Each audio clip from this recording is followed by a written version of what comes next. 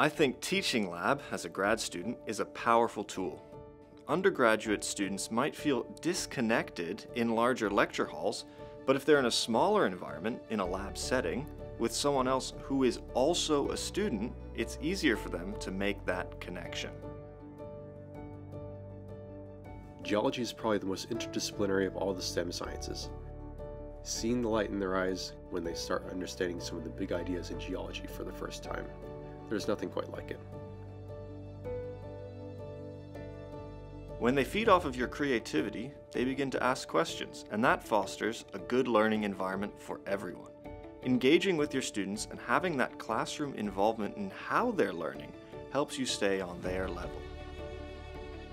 You have to put yourself in their shoes to understand how they're approaching the material, because no two classes have the same students and same personalities.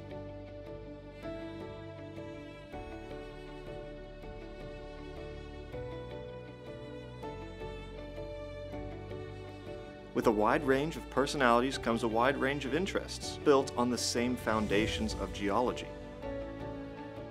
All these students are connected in their love for science, and that makes teaching pretty fun.